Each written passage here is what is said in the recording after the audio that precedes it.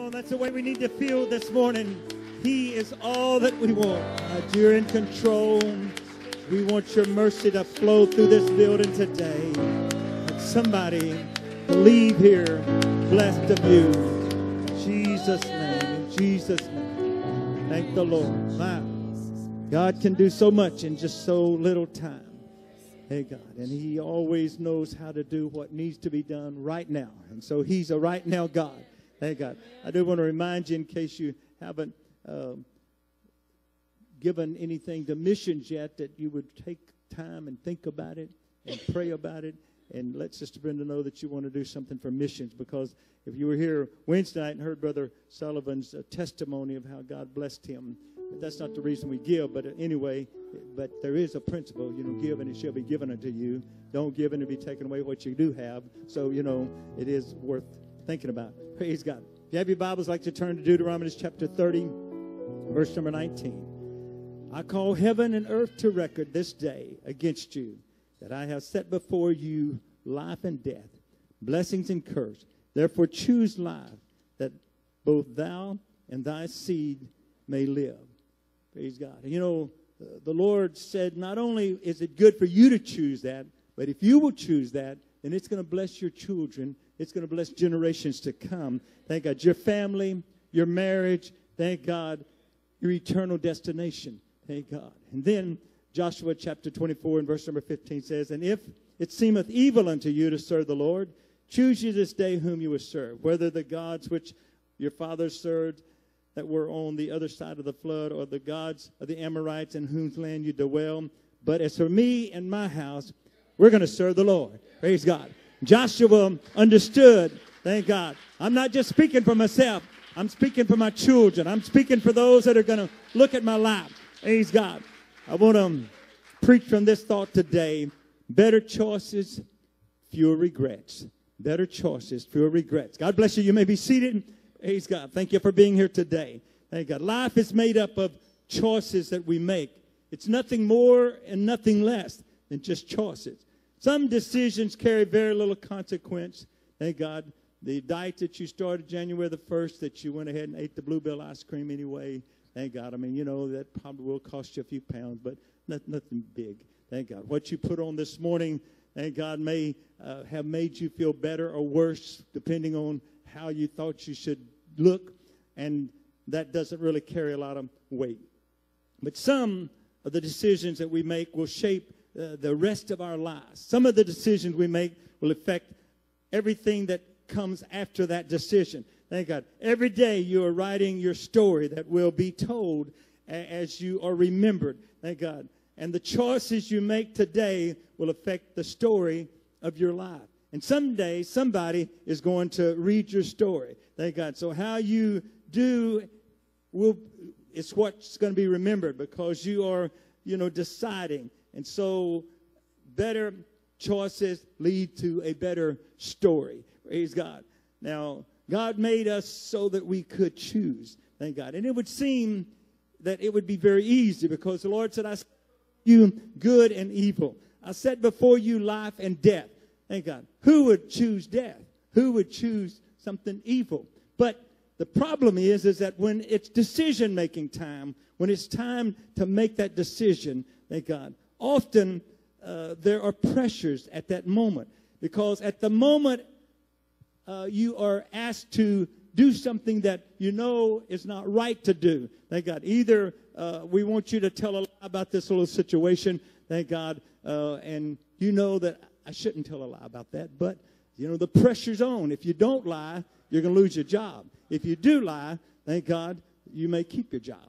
But the truth of the matter is that what probably will happen is that you'll tell the lie, and the person that you were trying to deceive finds out that a lie was told, and the boss throws you under the bus, and you still lose your job. Thank God. And so the better story would have been that they tried to get me to lie.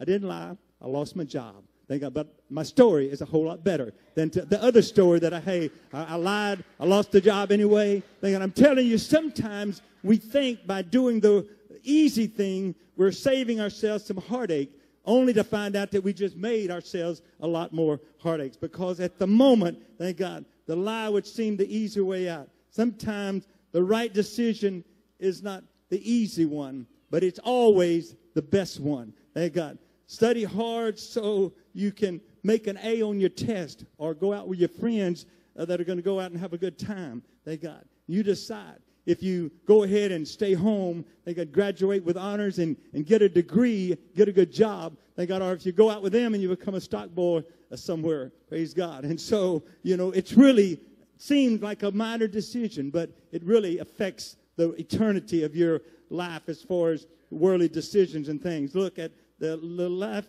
When we look at the life of Joseph, it's a beautiful life. Sometimes I think of him kind of like Jesus in the New Testament. When you look at Joseph's life, it's such a beautiful story. Thank God. And each time, he had some wonderful dreams. He had some wonderful hopes. But it brought him a lot of heartache. Thank God. His brothers hated him. His brothers sold him to be a slave. Thank God. And, he was his dad's pick. He was, whether you realize it or not, they were rich people. Isaac and Abraham and all of them, they had herds, flocks. They were very wealthy people, and he was the pick of the litter, thank God. And so he had good things always came his way because he was his dad's favorite, thank God. But he was sold as a slave. He had to make a choice. Thank God. He could be bitter. He could get angry at life because of what had happened to him. But he decided, I'll be the best slave that there can be. Thank God. And so Joseph became the best slave that he could be. Thank God. And it led to him being blessed and prospered. And ultimately, he had such a wonderful position there in Potiphar's house over everything. Thank God. There was nothing that Potiphar didn't trust him with. Everything. Thank God. And so the story could have ended there, but it didn't end there. Thank God. Another chapter was fixing to be written. Potiphar's wife decided that she would like to have this handsome young man in a relationship, and he had to make a decision. Thank God. He knew that to refuse her ultimately would bring her anger, and it did bring her anger out. Thank God. And it could mean his life because he was just a slave. And if her husband had wanted to, he could just blot him out. But obviously the husband didn't believe her story, but he had to do something. And so he put him in prison for life.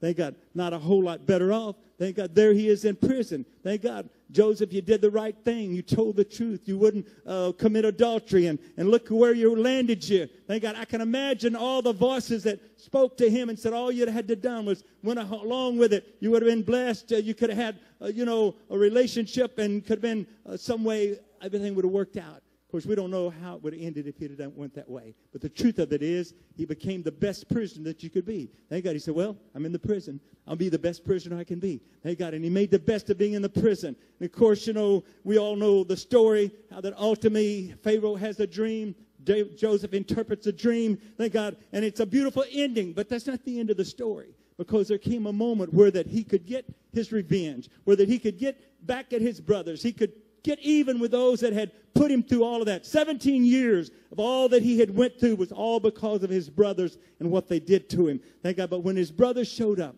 thank God, knowing Joseph, he did the right thing.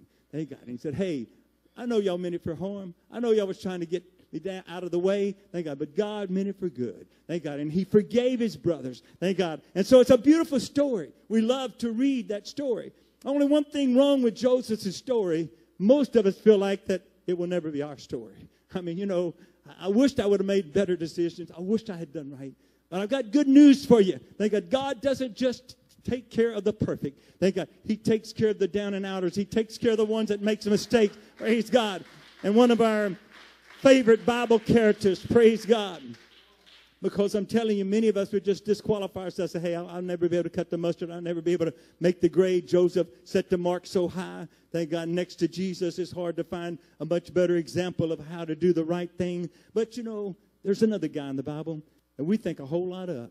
Thank God. And his name is David. Thank God. And David, thank God, made some mistakes. He made some bad decisions. Thank God. And he knew, thank God, he got caught up with, that your sins will find you out. He committed adultery. He had a man killed. He had to face the music. His children brought him heartache and grief. But in spite of that, thank God, he righted the ship. God forgave him. God righted his ship. Thank God. And ultimately, the Lord was able to say, David was a man after my own heart. And so today I want to come and encourage someone that maybe walked in this building and said, hey, I'm not good enough to be here. I've been too bad, and I don't know how God could love me after all that I've done. Well, I'm telling you, if he could love David, he can love you. Thank God. If he could pick David up, he can pick you up. And so don't give up on yourself. Don't give up on the Lord. So today, thank God, you will be given the opportunity, thank God, to right your ship. Today, thank God, you can erase your yesterdays. Thank God, we can't undo yesterday. Thank God, we can't change the story that's already been written.